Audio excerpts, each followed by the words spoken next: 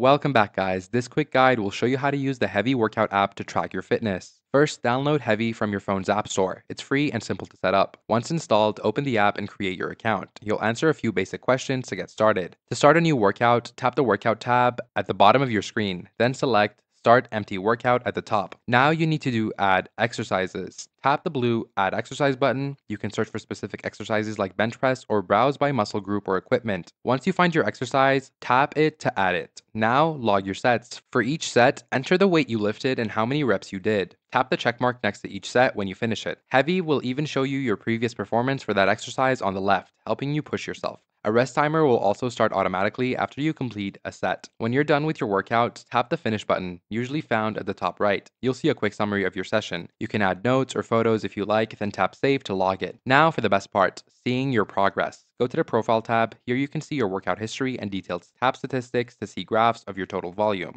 heaviest lifts, and more over time.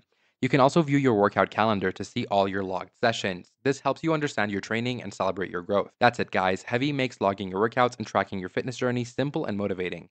Keep lifting, stay consistent, and enjoy seeing your progress.